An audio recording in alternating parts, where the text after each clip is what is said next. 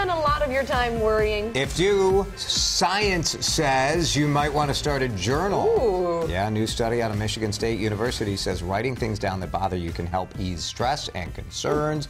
At first blush, you might hear this and think, all right, come on, like you're worrying and you just need to write it down. It sounds like advice that, But there's real science behind this. Yeah, it seems to work, Allie. Yeah, and I was thinking about this. The time I worry the most is usually when I'm moving, and I get really stressed out. I think about it too much, and then you carry your stress. But just thinking about writing your thoughts down on a piece of paper and kind of clearing your mind, I can see how that can maybe have a really calming effect on your body. What's exciting about this, Kylie, is that this is essentially free. That people can do, and it's not medication. You don't need therapy. Well, some of you need therapy. Let's not get too excited. We all maybe need therapy, Yeah. right? But the idea is that expressive writing kind of can clear the deck for you a little bit, takes the edge off of the brain, and allows you when you have other kind of, I mean, look, if you're worrying, the stressful tasks never come to an end. Yeah, it gets worse and worse. But you can clear out some of that mess. And this is for someone too who's a chronic worrier, so someone who does, anxiety and whatnot,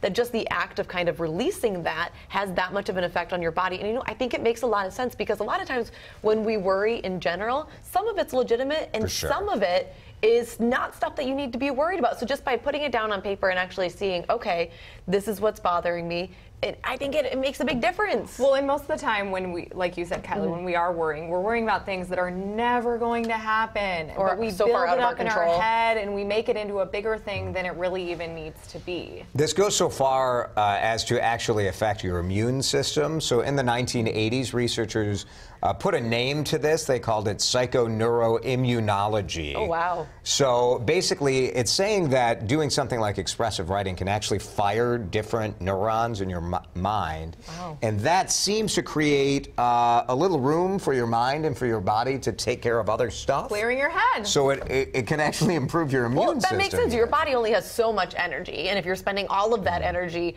toward worrying and whatnot, it's probably not going toward keeping you healthy in the other ways. Doesn't it, if you write down your worries, can't this become like a list of reminders of things to worry about? I don't think it works that way. That's not what the research says, Jason. All right. It's worth a try, right? It's worth a try.